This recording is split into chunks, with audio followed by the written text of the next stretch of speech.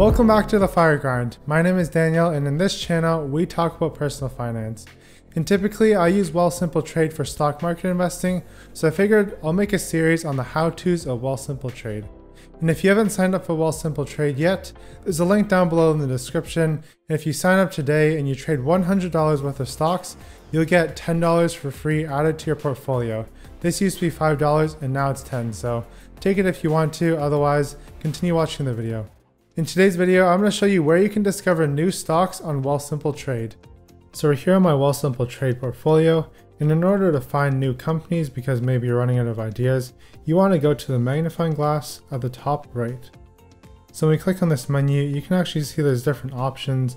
I mentioned in other videos that you can see stocks by sector. So the engineering sector, entertainment and media, real estate, education, and those are the main sectors that they show here on the front page.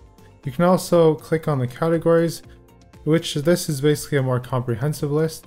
I think the 5 that they show on the main page are just the more actively traded sectors. So you can see there's a bunch of different sectors that you can find different stocks in. So this is how you can do some broad level research and also compare companies.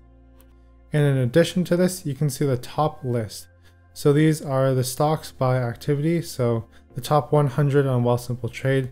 If you're interested in what investors are investing in on Wealthsimple Trade, definitely check out this list. Then you can see the most active stocks, and these are basically the most actively traded stocks by volume.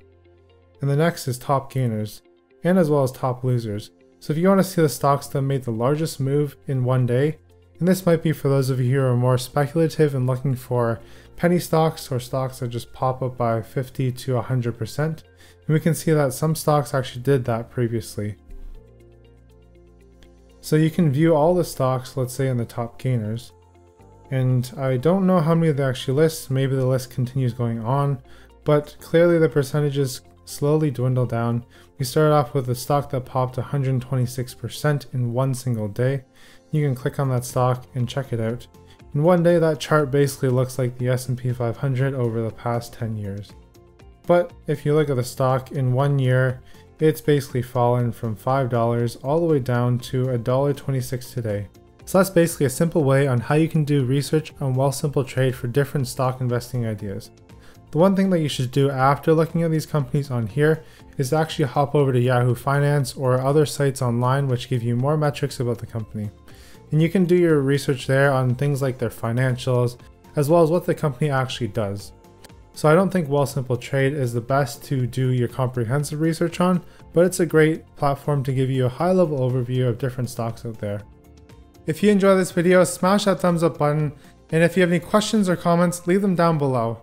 And hit that subscribe and notification bell if you want to keep up to date with my YouTube journey, as well as I reveal all my positions in my Wealthsimple portfolio.